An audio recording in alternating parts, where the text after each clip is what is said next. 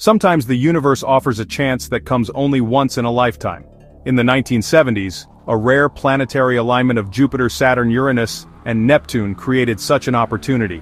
This alignment allowed a single spacecraft to visit all four gas giants, a feat only possible every 176 years.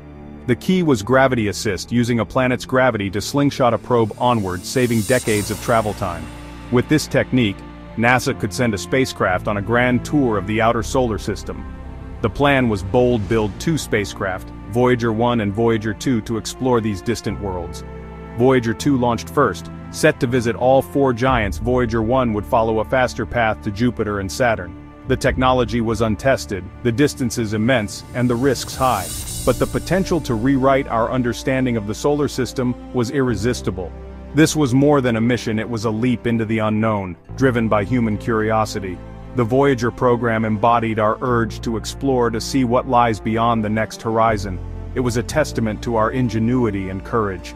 The grand tour wasn't about conquering space, but about understanding our place within it.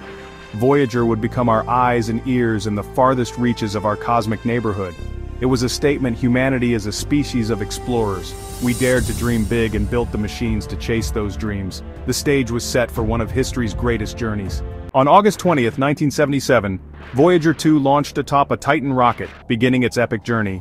Small but mighty, it carried the hopes of an entire planet. Voyager 2 was a robotic explorer, packed with cameras and scientific instruments to study alien worlds. It could measure magnetic fields, analyze atmospheres, and detect plasma from the sun. Solar panels wouldn't work so far from the sun, so engineers equipped it with nuclear-powered generators, RTGs, that kept it running for decades. Its computer was primitive by today's standards, but robust and able to diagnose its own problems. This onboard intelligence was crucial, as signals from Earth could take hours to arrive. Every part of Voyager 2 was designed for survival in deep space. Its power source and clever engineering made its long mission possible. The spacecraft was a laboratory, a marvel of design, and a symbol of human ingenuity. Even with limited technology, the right ideas made the impossible possible. Voyager 2 was ready for the unknown. Its journey had only just begun. In 1979, Voyager 2 reached Jupiter, revealing a world of swirling storms and vibrant colors. It discovered new moons, a faint ring system, and volcanic eruptions on Io, the most geologically active body in the solar system. Europa's icy surface hinted at a hidden ocean, raising hopes for life beyond Earth. Using Jupiter's gravity, Voyager 2 sped toward Saturn, arriving in 1981. Saturn's rings were unveiled as thousands of ringlets, shaped by tiny moons. The probe found a hexagonal storm at Saturn's north pole and studied its mysterious atmosphere. Enceladus showed signs of recent activity, and Titan's thick atmosphere resembled a frozen early Earth. Each flyby transformed distant points of light into dynamic, complex worlds. After Saturn, Voyager 2 journeyed to Uranus, a world never before visited. Uranus, tilted on its side, rolled through space with extreme seasons. Voyager 2 found faint storms, discovered 11 new moons, and revealed dark, narrow rings. Its magnetic field was chaotic, defying expectations. Using Uranus's gravity, Voyager 2 set course for Neptune. In 1989, it found Neptune to be a vibrant, stormy world, with the fastest winds in the solar system. Voyager 2 discovered the Great Dark Spot and 6 new moons.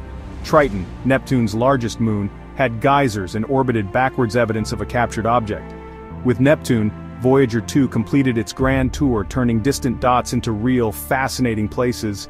The outer planets were no longer mysteries, they were worlds with stories. Voyager 2 had changed our view of the solar system forever. After Neptune, Voyager 2's mission shifted to the Interstellar Frontier, its goal to explore the edge of the sun's influence and sample the interstellar medium. For decades, it measured the solar wind as it faded with distance. Scientists waited for the moment Voyager 2 would cross the heliopause, the boundary where the sun's bubble ends. In November 2018, after 41 years and over 11 billion miles, Voyager 2 entered interstellar space. Its instruments detected a dramatic drop in solar particles and a surge in cosmic rays. Voyager 2 joined its twin, Voyager 1, as humanity's only interstellar ambassadors. Data from both revealed the true shape and nature of our solar system's border. Now, Voyager 2 measures the space between stars, sending back data from a realm we once only imagined. It is our messenger at the edge of the cosmic ocean.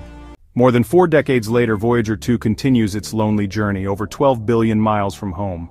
Its faint signals take over 18 hours to reach Earth, detected by NASA's Deep Space Network. Power is fading and systems are shutting down, but the mission endures. When Voyager 2 finally falls silent, its scientific work will end, but its legacy will not. Attached to its side is the Golden Record, a message in a bottle for the cosmos, filled with sounds and images from Earth. It's a snapshot of humanity, sent in hope that someone, someday, might find it. Voyager 2 is more than a machine. It's a symbol of our curiosity and our drive to explore. Its journey has transformed our understanding of the solar system. It drifts on, a silent ambassador to the stars. Voyager 2 inspires all who dare to look up and wonder.